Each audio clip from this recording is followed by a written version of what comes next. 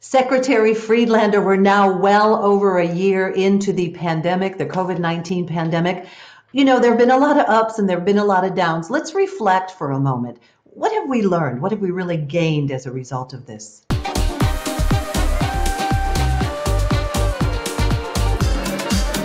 I think we're going to have a lot of things that we learn out of this for quite a while.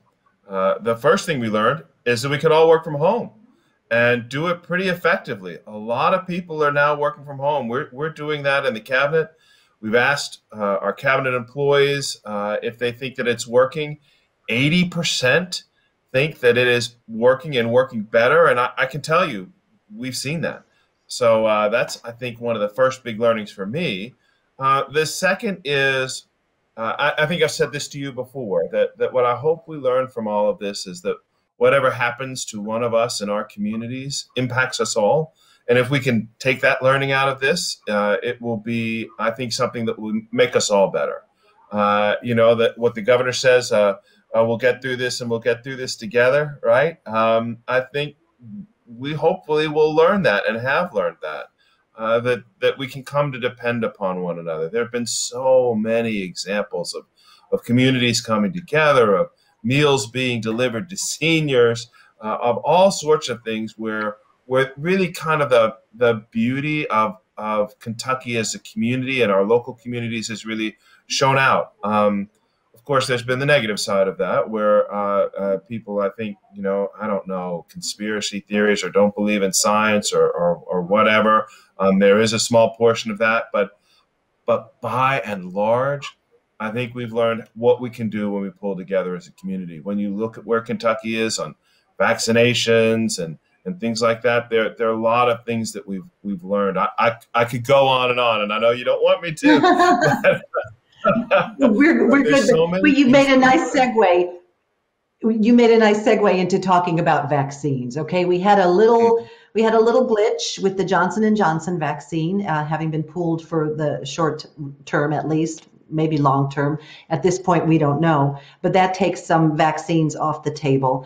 But you mentioned Kentucky's vaccination rate and how it's doing well. But you meet with the governor regularly. You meet with officials. If you were to look in the crystal, I mean, you got to do some planning moving forward, but there's so many unknowns. How do you do that? Well, we have some really good partners who help us look at the data and the information that we have on vaccines. We're starting to see some slack in demand.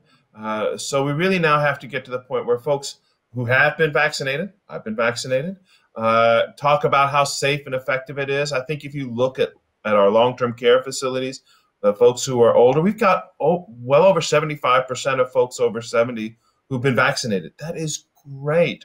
We need to get to that in our entire population. So it's going to take all of us, again, working together, making sure people feel comfortable. And then we know that kind of the maximum vaccination sites where everybody goes in at once, we're going to have to shift our strategies a little bit to talk and to get the vaccine out to as local as possible, and through as many trusted folks as possible. That's really the pivot that we're about to see, and we can really kind of do some micro targeting in communities and neighborhoods where we see the vaccine rate is a little lower, and we are going to do that. Secretary Friedlander, Eric Friedlander, the Secretary of the Kentucky Cabinet for Health and Family Services. You're watching Coffee Near Me. Thank you so much. Please stay well and good luck.